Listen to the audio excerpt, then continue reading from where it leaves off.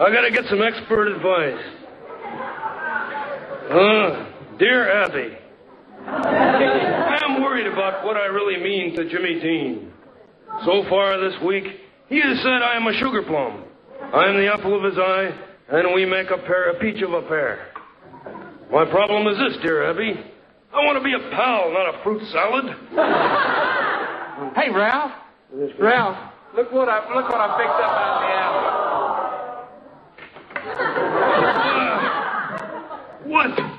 What is that? It's a cat, isn't it cute? I think I'm going to adopt her for my very own pet. Oh, about that. He's given up me, a clean-living, courageous canine companion, for a feeble, fuzzy-faced feline thing. Hey, Ralph, isn't that the cutest thing? Look at those whiskers. Give her a little kiss. No, yuck. I never kiss a dame who needs a shave. Ralph, hey. Clawing at me. Guess what I'm going to call my pet. What? Fluffy. Fluffy. I'm getting nauseous.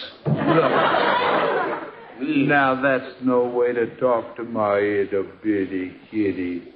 Did the big doggy scare my oopsie poopsie whoopsie little kitty cat? Somebody help me change Jimmy's diaper? No, come on. What's that? You know, a cat can be a perfect companion. Well, so can I. A cat can be affectionate. So can I. A cat can be playful. So can I. A cat can have kittens. I pass. You know, these things, honestly, have got a very special personality. You know, they insist on going their own way. They won't take orders from anybody. Mm-hmm. Are you talking about this cat or Jack Parr? Ralph, now wait a minute. Be friendly. Will you go ahead and pet it just a little? I warn you moth-eating milk lapper. You scratch me, you're going to need more than 9 lives. Scratch me. Boy. Go on, pet her a little. All right.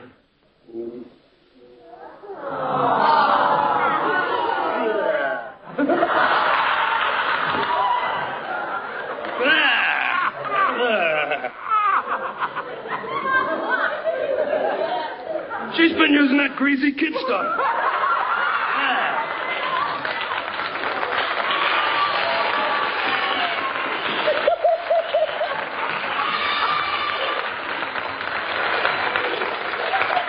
You're wound up patting a $4 watch. And I don't know why you're so mad, because cats are very useful. You know, where you find a cat around the house, you will never find a mouse. So what? Wherever you find me, you'll never find an alligator. What does that prove? Well, you know, I get the funniest feeling that you just don't like Fluffy. Meet my boss, the mind reader. Look, I'll tell you what.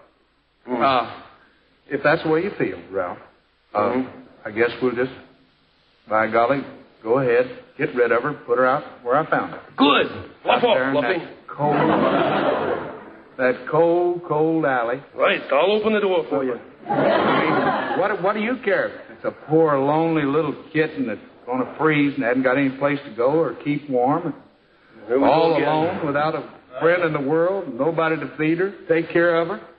He does it to me every time. Out there homeless, poor little creature, probably an orphan. An orphan. I'll just go ahead and throw it out in the back. Just hold on there. It'll be over my dead body, Jimbo. You give me that poor little homeless creature there. Bluff. Dogs of America, don't you look. I'm about to kiss a cat. Did the big bad cowboy scare my oopsie poopsie? What do you say, Fluffy? Speak to me.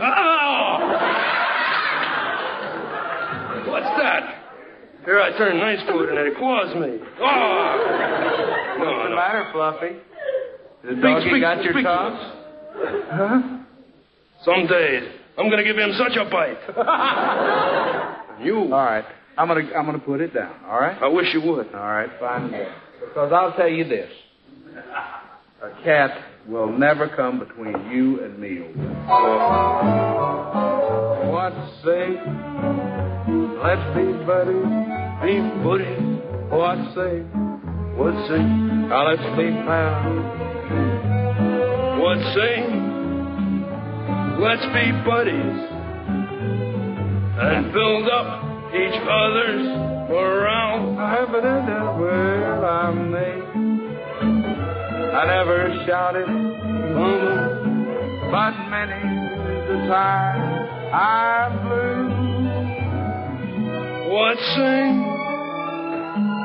How's about it? You know very well, old pal. I'll always